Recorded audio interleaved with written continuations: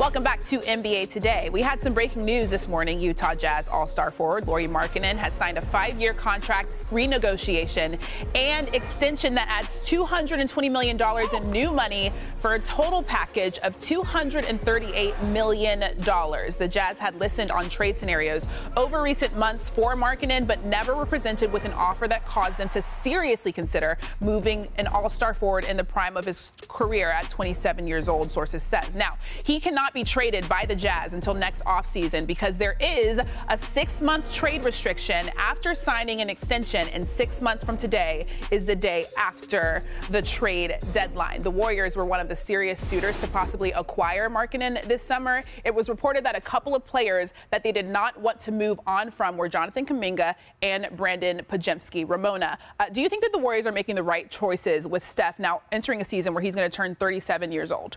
I do. I think they need to get him one more piece. They need to get him another scorer, but you cannot mortgage your entire future and depth to go get that player. And that player has to be, and I think Lauri Markkanen is a great player and he would really have helped them. But there are other players out there. The Warriors are still committed to big game hunting. They just have to wait for the right time and the right place. There's a lot of situations in this league, like let's say Minnesota, where you have Karl Towns and Rudy Gobert and all these, Anthony Edwards, whose max extension is going to kick in. Those teams get very expensive. There's going to be players who will have to move because of this new CBA and because of the financial pressures on them. And so I think if you're the Warriors, you keep those young players and you keep all your depth together because there's going to be more opportunities. You cannot just go all in with one player. This is rookie hazing, right? So I come here on my first show, and I got to talk about this Warriors offseason, this disaster of an offseason that they've had right now. Disaster? Disaster of an offseason. Like, you look at this Warriors dynasty and what they have done in the last few years. They've gotten those big games, big game hunting, and they have reeled in the big fish. And now you have a situation where you whiff on Paul George. You lose Chris Paul, which means you lose Jordan Poole for nothing, right? And then you do not get Lauri Markkanen. Well, you know, theoretically, but you don't get Lauri Markkanen. And now you have a situation where you are trying to piecemeal something around Steph Curry because of the original sin of a few years ago where you tried to build to the future while building to the present, and it has not worked. The Warriors should get on their knees and thank everybody that Steph Curry had that Game 4 against the Boston Celtics. That is because that has saved these last few years from being a totally different narrative the way we're talking about. This has been a hard offseason. I haven't even mentioned the fact that they lost Klay Thompson, which is something that was unthinkable at the beginning of this offseason. Listen, dynasties don't last forever. You're talking about the Warriors dynasty. You're talking in past tense. The dynasty is done. It's over. It is not fair to judge this edition of Golden State based on the historic success that they've had in the past. That is in the past.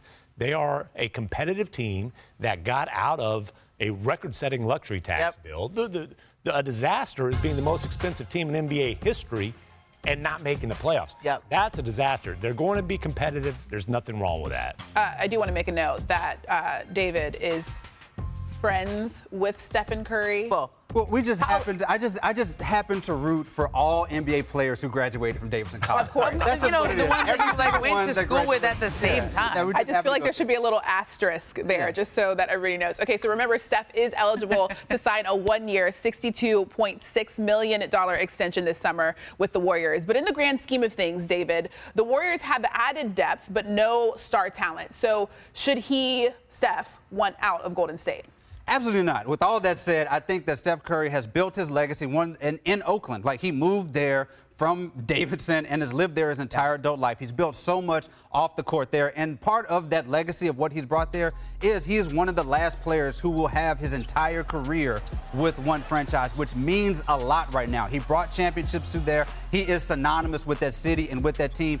I think a lot of other stars, given what has happened, may kick down that door and say, trade me somewhere else. They don't have to worry about that with Steph Curry. I mean, look, they started this because he is their Tim Duncan. He is their Kobe Bryant. He is their Dirk Nowitzki. And I think that's his legacy. And he should sign the extension because it's $62.5 million. And if things ever go badly there and he wants out and they want out, it will be an amicable parting. But I don't see that happening, and he deserves every penny and then some because he's the man who built Chase Center. Yeah, listen, they're going to build a statue of this man outside of the arena. If they haven't already. Multiple statues. Exactly. So there's no reason for him to want out. This is not a situation like Klay Thompson just had where he felt disrespected by the organization and things went sour.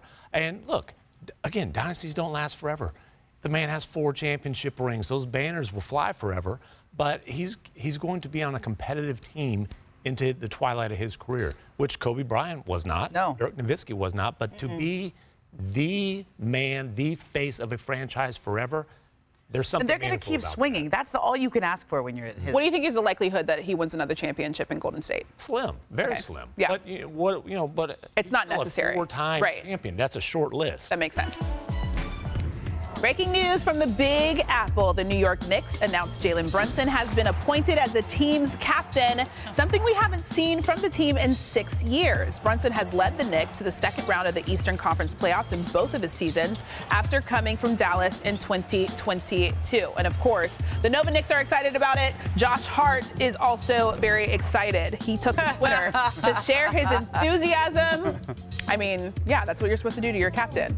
Tweeting just captain at Jalen Brunson 1. So with this new title, David, I'm going to start with you on this question. Does Brunson now hold the crown as the most impactful player in the Eastern Conference? I love Jalen Brunson. Congratulations on being team captain. I don't know what that entails. I don't know if you do team building exercises or whatever. But to me, the most important player in the Eastern Conference is Giannis Antetokounmpo. Like, it is not even close. This guy's an MVP, Defensive Player of the Year. This is the difference between a championship-level team and then when he's injured, being bounced in the first round. I know Dame Lillard is there, but if Giannis is not playing for this Bucks team, this is, at best, a lottery squad. I actually do think it's Brunson. And this is the guy who, this whole captain designation, I think is a very New York thing. Derek Jeter, right? Captain of the Yankees. I mean, Lance Thomas, who could forget him? Yeah. Me? Yeah. That was the last Knicks captain. Yeah. No, I mean, this is a very, like, he made a commitment to the franchise with that contract extension. He was top 5 MVP voting last year.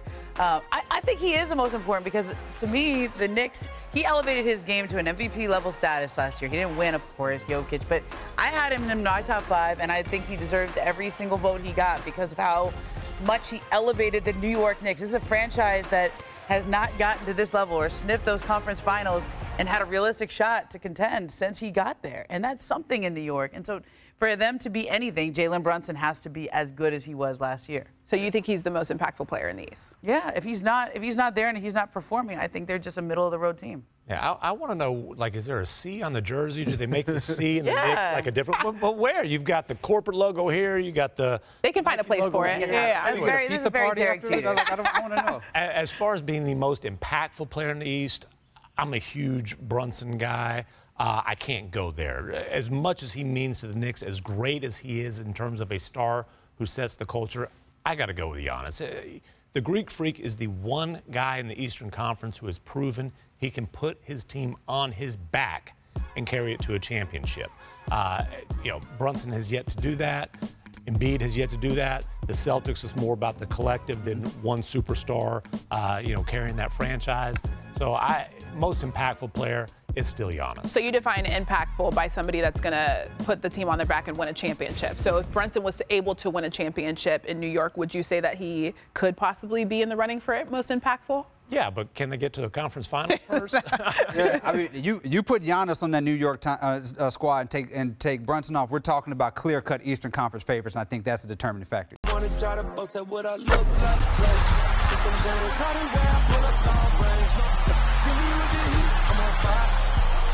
NBA,